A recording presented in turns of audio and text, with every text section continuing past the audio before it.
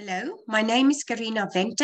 I'm an allergy specialist dietitian from the University of Colorado and also Children's Hospital Colorado. What most people don't know about me is that I grew up as one of 4 sisters.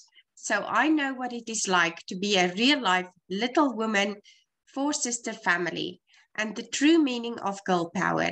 It is a blessing to have these strong women by my side through good and bad times, and they inspire me every single day.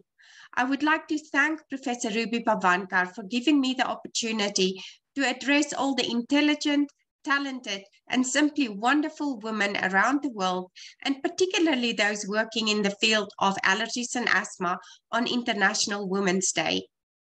And what a great example we have of what women can achieve in Ruby Pavankar, past president of the World Allergy Organization and current president of the Asia Pacific Association of Allergy, Asthma, and Clinical Immunology, also known as AAAAI. I'm also fortunate to call Ruby a dear friend. And when I think about an empowered woman, Ruby definitely comes to mind. So on this International Women's Day, my wish is that we will all treasure our differences in religion, in culture, the languages we speak, and even with the foods we eat. May we continue to inspire and believe in each other.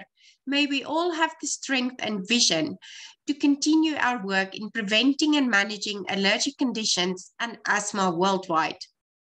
I would like to thank with the words of Michelle Obama. There is no limit to what we as women can accomplish. Thank you. Or in my native language, Afrikaans, baie dankie.